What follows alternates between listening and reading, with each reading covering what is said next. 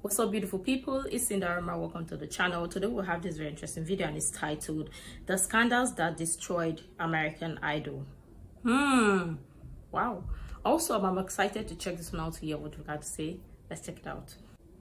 On May 20th, 2009, the world realized American Idol was rigged. Textgate was the name of the infamous voting scandal, led by employees at AT&T who created power texts from demo phones that allowed individuals to vote for contestant Chris Allen up to 10,000 times. While Chris Allen was a very talented singer, it was obvious throughout the whole season that Adam Lambert, the runner-up, was crushing the competition. Not once throughout the entire season did the judges criticize his singing, since it was near perfect. Some even suggest that his performance of Mad World is the best in American Idol history. But when Adam lost in the finale to Chris, it started to raise suspicion. But what was uncovered would lead to American Idol's demise, viewership dropping by the millions, and fans losing trust in the brand forever. Now you're probably thinking that the fans were just upset that their favorite singer didn't win the competition and that they are unreasonably outraged. And while some of that may be true, AT&T admitted that their employees did manipulate some votes, but they vehemently denied this had an impact on the final outcome. AT&T was one of the largest corporate sponsors and the communications partner for American Idol. They set up the voting gateway for fans to be able to send a text message to an abbreviated number, such as IDOLS01, so the viewers determined who moved forward in the competition. They also had the ability to call an 866 phone number and vote online. However, the text-in voting was the most popular method since 2003. Every single year there were claims that the votes were unfair, such as in Season 4, where 3 of the contestants had their numbers mixed up with the wrong numbers appearing on the screen, resulting in millions of votes being voided. Or even earlier in Season 8, where the number IDOLS13 was owned by a company called Intimate Encounters, who used the number as a sex hotline. Imagine all those people accidentally texting a sex hotline. But Season 8 was the first time where there was an admission of foul play. Chris Allen was from Conway, Arkansas, and had the entire state rooting for him to win. During the night of the finale, watch parties were organized where up to 2,000 people attended. A few employees at AT&T got caught up in the enthusiasm of the competition and brought demo phones to the parties and provided texting tutorials to those who were interested. Basically, these employees taught people how to send power texts where each person could vote for Chris 10 times with the press of one button. However, one voter, Bobby Kierna, confessed to voting for Chris Allen 10,840 times in an AT&T texting zone that had been set up there. However, AT&T tried to reassure that this fraudulent activity did not impact the outcome because it was, quote, quite a leap to suggest that a few individuals could have impacted the final results. And the television network Fox was absolutely certain that the results of this competition are fair, accurate, and verified. This begs the question, how can you be certain the competition results are fair when AT&T admitted there was a manipulation in the votes? Despite Chris Allen winning, Adam Lambert would go on to have a much more successful music career, as he has now earned the honor of replacing Freddie Mercury as the new frontman of Queen, the 5th highest selling band of all time. But we probably should have seen Textgate coming because a few years earlier the votes were manipulated to purposely get a bad singer further along in the competition. But before we get into this is Sanjaya Malakar, one of the most controversial American Idol contestants in history. Sanjaya was a 17-year-old kid from Seattle that had a loving personality and a decent voice. I can't tame you, but I just keep trying.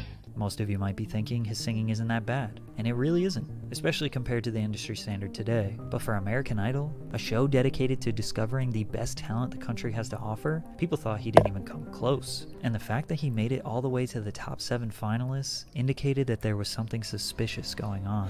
A website called Vote for the Worst was created in the early 2000s and gained a lot of popularity during Season 3 of American Idol. It was essentially a blog or forum dedicated to mobilizing Idol fans to vote for the worst person every week, with the ultimate goal of the winner being a mediocre or bad singer. Their first target was Antonella Barba. They went as far as leaking racy photos of her to bring traffic to the site. A low blow for sure.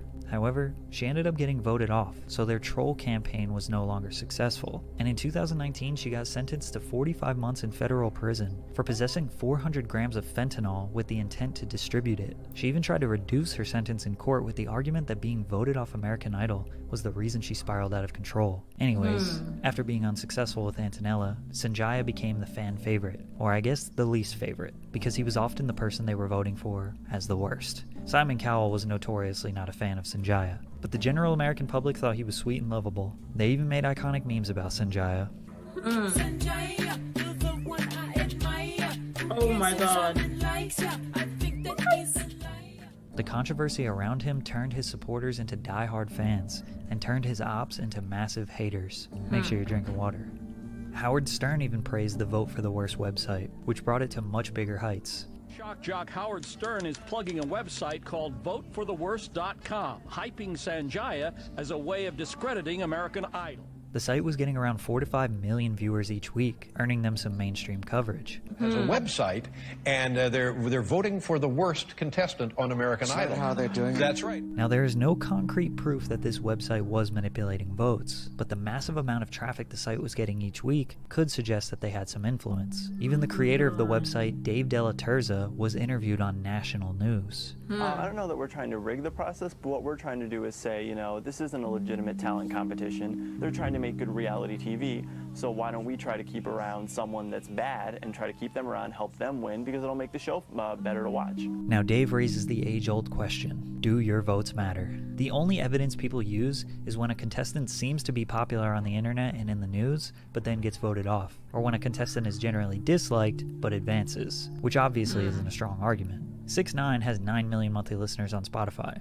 but everyone hates him. Clearly, not everyone hates him, because a lot of people are still listening to his music. My point is that the general public perception has little to do with the actual American Idol voting data, especially when they don't even show what the real data is. There is no live tracker, there is no formal voting report that is released. You just have to trust that they are doing the right thing, and the person with the least votes is the one who gets eliminated. Plus, you have to consider that plenty of the artists that lost would go on to be wildly successful. Chris Daughtry finished 4th in 2006 and would go on to sell 21 million records. Tori Kelly didn't even make it past the second round and went 4 times platinum later. Lauren Elena was runner-up in 2011 and went 11 times platinum. In fact, out of the top 10 most successful American Idol contestants, 6 of them didn't even win the competition. However, there's another way to analyze this that may prove the votes are actually choosing the winner, but the people voting might be the problem. The WGWG controversy stands for White Guy with Guitar. From 2007 to 2012, the winner of American Idol was a white guy with a basic white guy image who loved to play the guitar.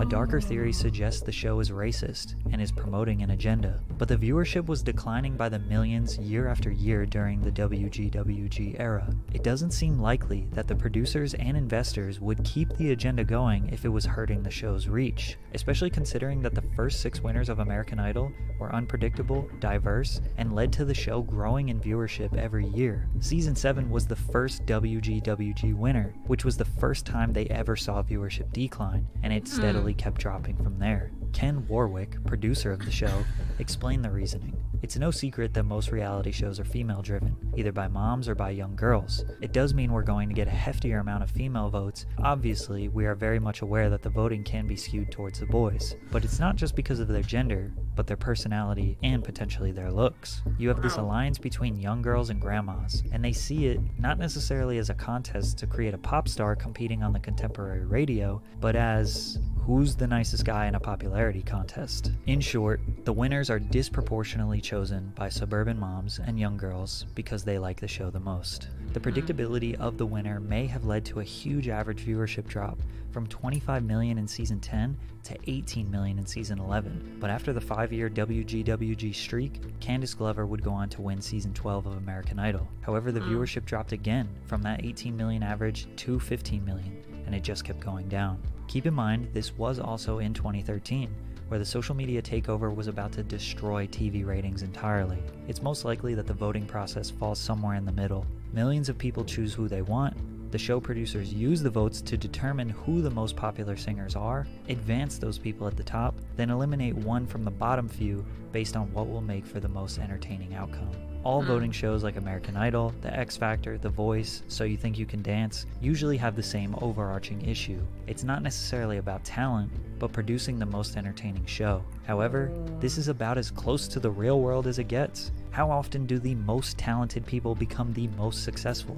The most talented singers, actors, hell, even government officials are not always the ones who become the most successful. Talent is definitely important, But branding, relatability, and overall entertainment value is what people are drawn to the most. The chances of American Idol being just another scripted reality TV show where the votes don't count and producers pick the winner are very high.